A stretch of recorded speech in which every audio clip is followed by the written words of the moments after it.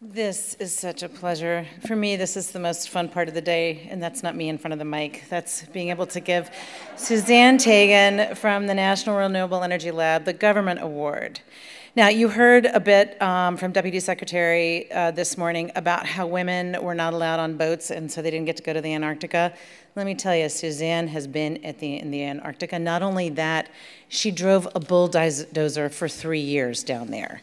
She noticed that there were all these waste materials that would have to be shipped back to the US and cost a lot of money. So she decided with this bulldozer to start a waste management and reduce shipping costs and start this whole program. The first year they saved $40,000, the second year $80,000, and they're still doing this today. That's before she joined the government. Now she's been at NREL for over a dozen years, and she's done what I think really exemplifies what a government employee would do, which is to stitch together this deep technology knowledge with public policy interest and then create really strong creative solutions that enable women to succeed. She and I chatted because I'm an alum of NREL, so I have a soft spot for the lab. It really was the best place I ever worked. And I have my own company, so that's saying something. When I talked to her, or some of her cohorts at the lab, and there are a lot of NREL folks here today, I said, you know, how would you describe her? And they said, boundless enthusiasm for clean energy and for women in energy. She advocates for her staff. 4 of her staff have got staff awards. Now, I got a staff award, which I have moved with every single house. I dust it off, I hang it up. Those are awards that say the staff that you work with think what you do is good. That is a prized possession, and she has enabled 4 of her staff to get those awards. She advocates tirelessly for women. She's been working with WOWI on their board. She just completed a study on women in wind energy. They're 20% of the wind energy employees are women, mostly in admin and legal, so we need to work on that to get it more in the technical side. But she's been a tireless advocate in addition to representing the US in a way that we should all be proud of. And I am extremely proud and honored to give this award for government to Suzanne Tegen. Please come up, Suzanne.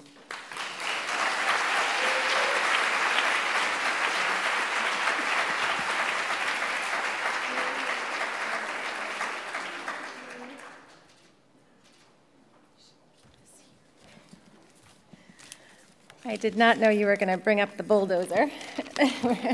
Thank you so much. That was a really nice introduction. And thank you to C3E and to Stanford and MIT, and thank you to the Department of Energy. This is a really meaningful award for me, and it's very humbling to be in this cohort of very motivated and successful women leaders. So thank you. Last week, I was at the American Wind Energy Association's Wind Power Conference. They have a national conference. And there were 2 competitions there that I was helping with. One was called the Kid Wind Competition, and one was the Department of Energy's Collegiate Wind Competition. And it was really exhilarating to be there and watch these students and the younger kids in elementary and middle school compete. They all they designed and built and then tested wind turbines. And just kind of to see that glow about them, they were all so excited about it. And we do this for the students and the kids so that they get inspired to be in the STEM field. One of the things that I noticed, I will say that one of the teams in middle school, or maybe they were a little younger, I think they might have been in 5th or 6th grade, they're from Virginia, they were an all-girl team. And there were 4 of them, and they called themselves Kitty Wind. And they had baseball caps that they hot glued stuffed animal cats to with a pinwheel. They were so great.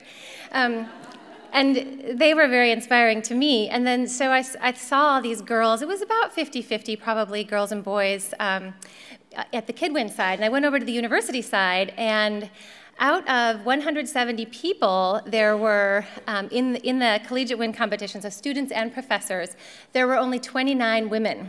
So one of the things I want to do this coming year is work to change that imbalance. And so I look forward to working. I know the people on that collegiate wind competition team and the people at the Department of Energy are also ready to do that. So that's one thing we're going to work on. I serve on the board of Women of Wind Energy, where I get to talk about these issues with very inspiring leaders like Kristen Graff and Karen Conover, and we know how important it is to keep girls at this very critical age, around 8th grade, 4th grade to 8th grade, inspired. So I try to go to my daughter's schools and talk about Antarctica and climate change and talk about wind power and get them inspired. I try to volunteer to give tours of the National Wind Technology Center when I can. And now at NREL, we're getting a women's group off the ground as well, thanks to the support of leaders like Bobby Garrett and Barb Goodman. We spend time, we recommend to each other helpful resources like the Facebook implicit bias training, which I highly recommend. It's really easy. You can watch it on YouTube. And then we also support each other by, sympathizing about work-life imbalances that exist in any workplace. I've been really lucky to work with inspiring mentors and renewable energy pioneers like Ed DeMeo, who's here today, and Bob Thresher, and Jan Hamrin, and Rudd Meyer. They've taught me that meaningful change takes time, especially when you're working with the government. It's one of those big ships, and it takes a long time to move, but stick with it and persevere, and you can make good change happen. Especially in a bureaucratic environment, it's easy to get caught up in paperwork and policies and procedures. And I have mentors at work like Ann Brennan and Marguerite Kelly and Ian Baring-Gould and Michael Milligan, who remind me that I'm doing the right thing when I put people first instead of just the policies and procedures. We are working to make this a better place for our grandchildren and their grandchildren. And speaking of children, I need to thank my daughters for their patience with my time-consuming career. I'm not the mom, like many of you probably, who is able to drop them off at school or pick them up from school. I'm not on the PTA. I'm at work. So it's a different way to be involved in your kids' lives. And when I am with them, I try to be really present with them and to show them that moms can work to be leaders and work to change the world, make the world a better place for them and for their children. Also wanted to thank my sister, my parents, my grandparents, who've always encouraged me to travel and learn from different cultures and even live in different places, like Antarctica. There are so many people around the world who have great ideas and solutions to some of these problems that we're talking about. So thank you again very much for this meaningful award, and now let's go help girls and women become a bigger part of the clean energy workforce. Thank you.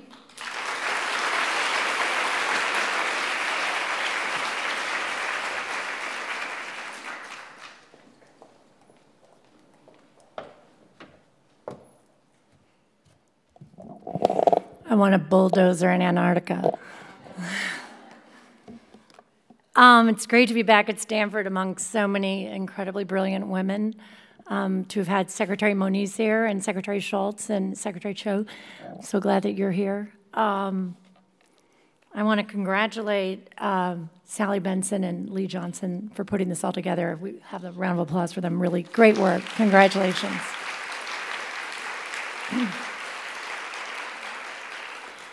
I grew up 7 miles west of here, up in a little town called Woodside, and I became a clean energy advocate at the tender age of about 10 years old.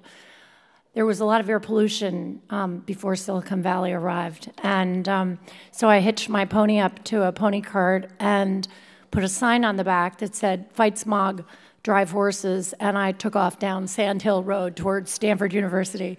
So Stanford's always been sort of central for clean energy in my mind, and our law and finance winner today also sort of started her clean energy career being intrigued, if we could say, by air pollution. So I'll let her tell you about that story. It's my honor today to present the Law and Finance Award to Katherine Zyla. As you've probably read, but I want to read the definition of this award because it recognizes lawyers, finance professionals, or academics at professional schools who've enabled or advanced the development and deployment of innovations innovative clean energy financing solutions or enabling regulatory structures. Or in this case, the winner of our award embodies all of those things, which is really quite remarkable. Usually it's one or the other. Katherine has that rare passion and ability to communicate and manage complex policy solutions and affect regulatory processes. She grew up in Detroit, and she told me a really interesting story that as she went to high school, I guess at one point it had been a boys' school and a girls' school. It was now all one school, but it had two separate mottos. And the motto for boys was aim high, and the motto for girls was enter to learn, go forth to serve. And she noted at that time, it sounds like she noted it to several people, that she actually felt that it was kind of important that everybody had the same motto. And so her motto now is aim high, enter to learn, and go forth to serve. And I think that you can see from her career, she's done all that. I'd use the words creative, resilient, and maybe most importantly, fearless to describe her. She's an incredible engineer, a public policy specialist, and she's also a lawyer. I mean, can you imagine? She's like everything, and I'm so in awe of her. So she got her her engineering, a BS in engineering from Swarthmore College. And then she'll tell you she wasn't really excited about being an engineer, so she decided that she'd go to the Yale School of Forestry, and there she got a master's in environmental management. So with public policy under her belt, she decided maybe she should be a lawyer. So she got a JD, cum laude, nonetheless, from Georgetown. So with all that behind her, she now serves as the director of Georgetown's Climate Center, which is actually located on the campus of the Georgetown Law School. She manages their staff research, policy analysis, and facilitates multi-state dialogues. And while she's doing all of this at a really high level, she's mentoring students, a lot of female students all along the way. So I'd like to say that today's winner in law and finance is an extraordinary woman who I really look up to. And Katherine, could you please come forth and get your award? Congratulations on behalf of all of us at C3.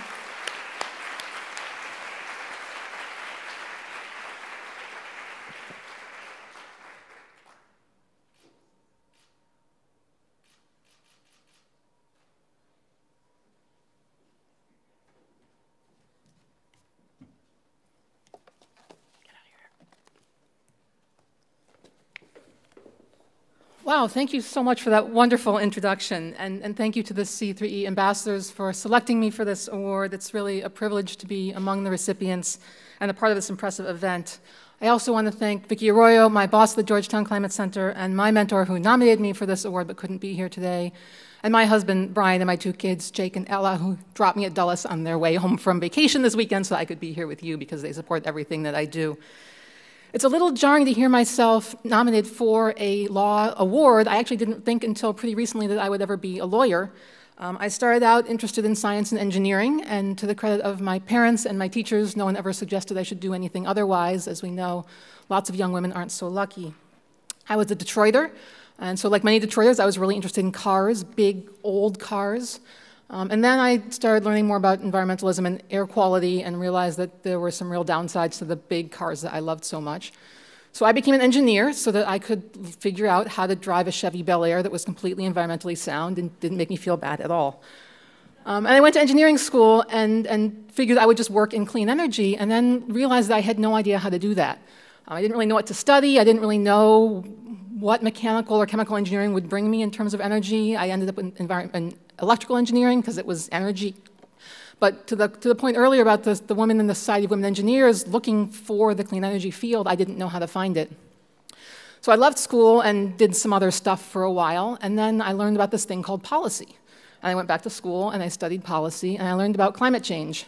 And I learned that clean energy is really not just about air quality, but that climate change caused by energy combustion and other things as well exacerbates air quality and also brings risks of urban heat, of drought, of flood, of storms, and all sorts of other host of problems.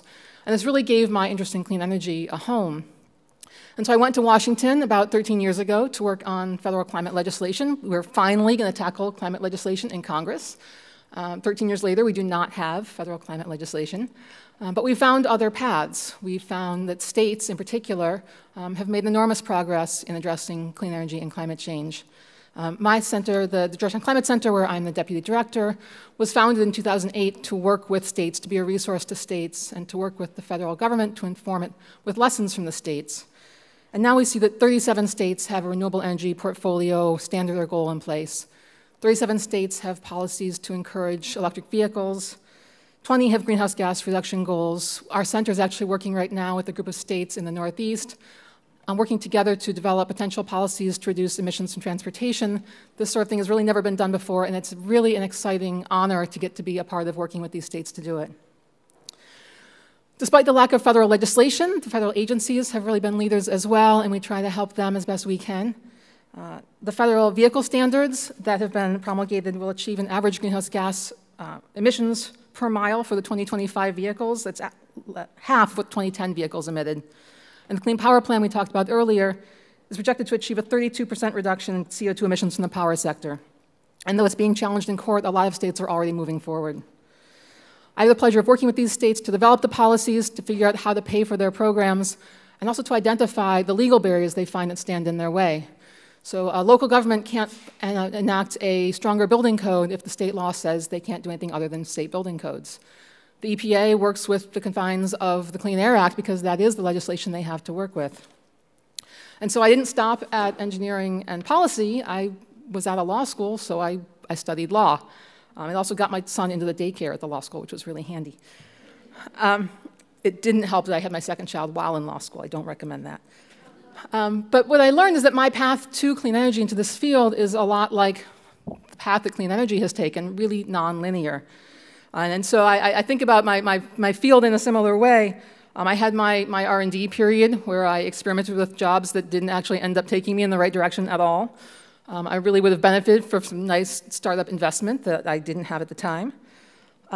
Ultimately, I came at the field from lots of different angles and just stuck with what worked, and all of the things that I learned really do help me every day in my field, and I notice that whenever I'm in a room with policymakers talking about both public utility regulation and circuit diagrams, it's incredibly helpful. And much like our state and local policy laboratories, I learned that sometimes what worked for me could actually also provide lessons to others, and so it's really a joy for me to work with the state and local and federal policymakers who are encouraging and promoting and incentivizing all of the technology work that the engineers do, and with the students at the law school who we can help train to find that clean energy field that I found so hard to discover. And so I'm very grateful for this award and the opportunity that it will provide me to work with young students as they try to find their clean energy space. And someday I hope that one of them will develop that zero-emission Bel Air that I can drive around Detroit. So thank you all very much.